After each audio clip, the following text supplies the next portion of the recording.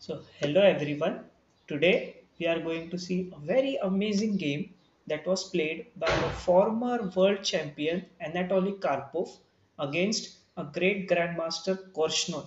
Okay, so this was the game, and it was played in the World Championship in 1978. Okay, so in this game, Karpov was white and Korchnoi was black. Okay, so let's see how the game began. So Karpov started with pawn to e4. Then Korchnoi played pawn e5. Then white plays knight to f3. Then black plays knight to c6. Then Karpov plays bishop to b5. Okay, so this is all the standard main opening line of the Ruy Lopez. A6, it is known as Morphy defense. Then bishop goes back to a4. Okay, here either you can capture or you can take back. There are two options, but Karpov prefers to keep the bishop, and he just went back. Then black played knight to f6. White castles, and on this move black played knight to e4. He captured that pawn. Usually it is said that it's not that good to capture that pawn because you have to complete the development, and is as white is ahead in the development, he will be having the advantage. But Korchnoi didn't took the pawn in the hope to just win the material. He is eventually going to give it back. So here white played pawn to d4.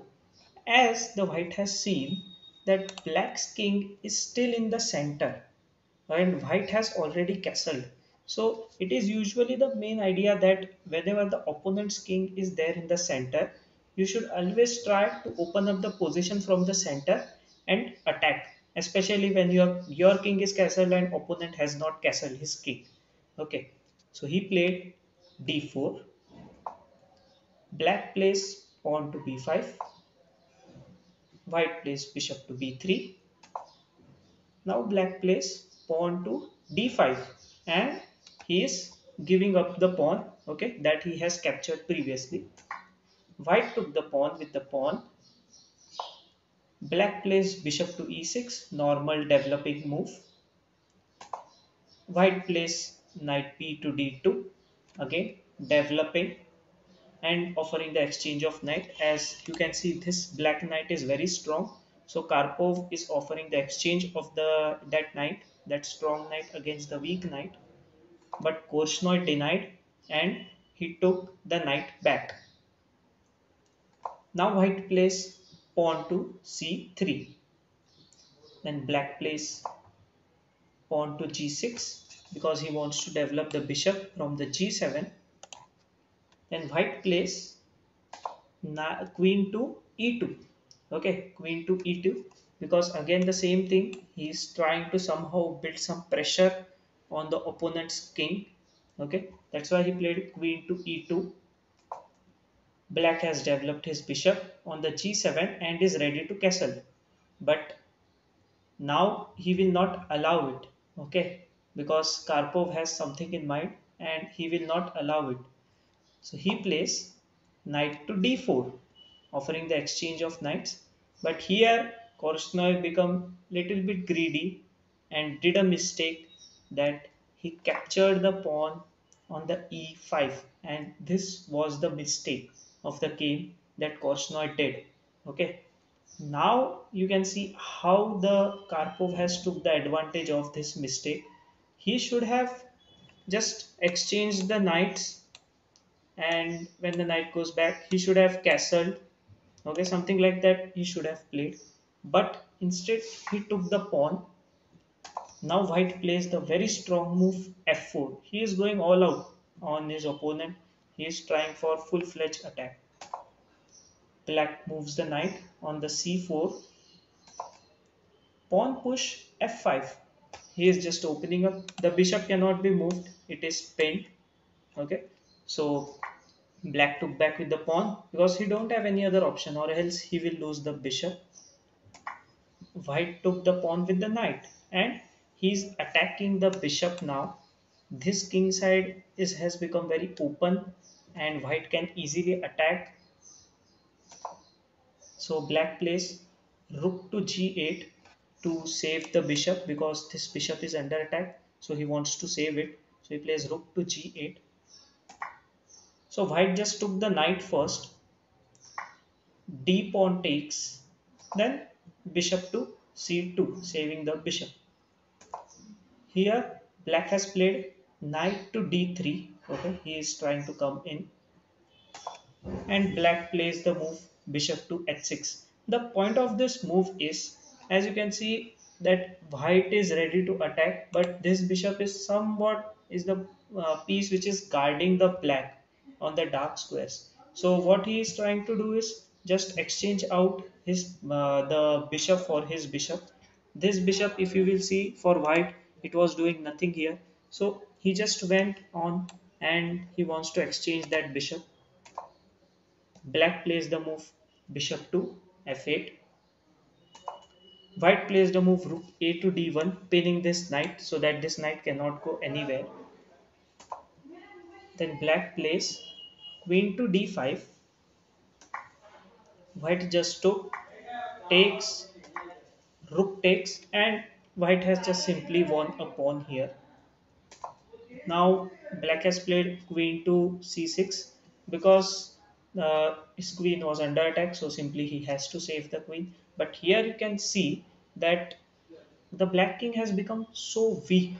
Okay, black king has become so weak. White is full-fledged ready to attack. White's pieces are very much active and is completely ready to attack. He just took the bishop which was guarding the entire kingside area. First black gives the check on the b6, king moves to h1, and then black captured back. Then white played amazing move queen to f3. He's attacking this rook, so now rook has to move. So this is what Karpov is doing, and this is what Karpov is good at, or you can say he was best at. That's why he has become the world champion. He when he starts attacking, he attacks with the full fledged.